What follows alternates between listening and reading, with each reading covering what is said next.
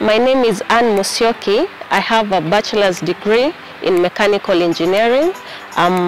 In KenGen, I'm a senior transport engineer, which I'm in charge of management and maintenance of our fleet, which has over 400 vehicles, including EVs or the electric vehicles, which is the future of automotive. My typical workday involves making calls and follow-ups with our internal workshop and also our external garages, which includes the local garages and also the franchise dealers, to follow up on repairs of our fleet, and also following up with the supply chain section or the procurement section on the procurement of spare parts and tires for our fleet.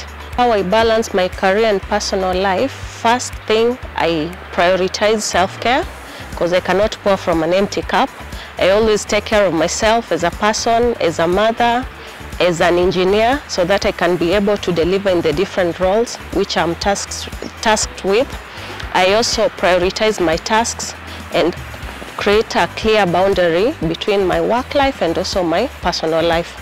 One of the major challenges I've had to overcome in my journey here at KenGen, when I first joined the company, I was posted in the drilling and logistics section as a cementing engineer.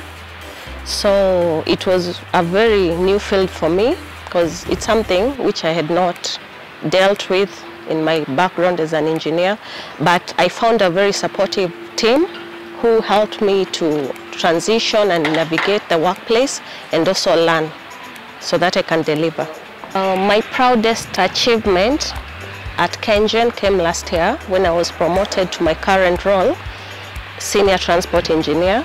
Advice to the young women out there who want to join the STEM sector: just believe in yourself and don't be afraid to take up new opportunities, because that's how you grow as a person. One word that describes me as a woman in the energy sector is electrifying.